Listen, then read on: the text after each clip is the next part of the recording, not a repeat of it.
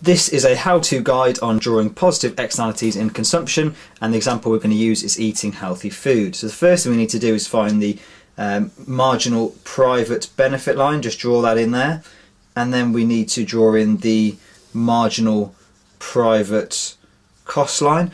Because we're looking at consumption here, nothing to do with production, so we make the private cost equal to the social cost, because the private cost and social cost is all to do with production.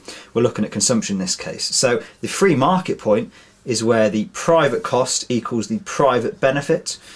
So we find the free market point here, and we find the free market price of healthy food and the free market quantity of healthy food, because we have supply with the private cost and demand with the private benefit.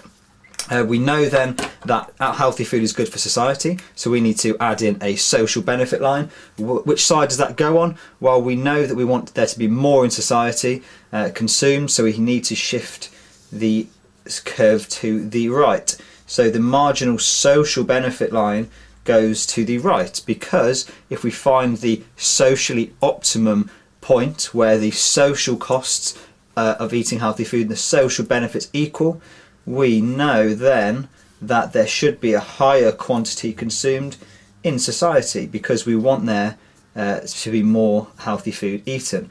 And the price, yes, the price is higher, but that's because we would be willing to pay a higher price if we understood how good it was for society. So we found the free market point here, and we found the socially optimum point there, where the social benefit equals the social cost. That's a socially optimum point, and there should be higher quantity consumed and a higher price for those. So at the free market point though, which we are at, we're not at the socially optimum point, that's where we'd like to be. We need to find the external externalities, the positive externalities.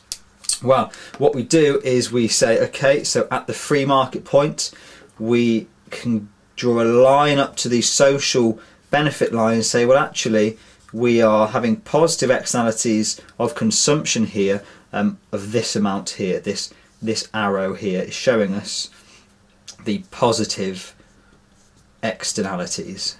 So that's saying, well, we are at this point in the free market, but actually we are getting much more benefit than people, private consumers, realise.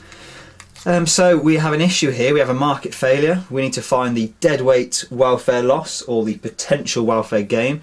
Well, what we do is we go from the free market point up to the new line, and we simply say, well, okay, that's the positive externalities, that is also positive externalities there.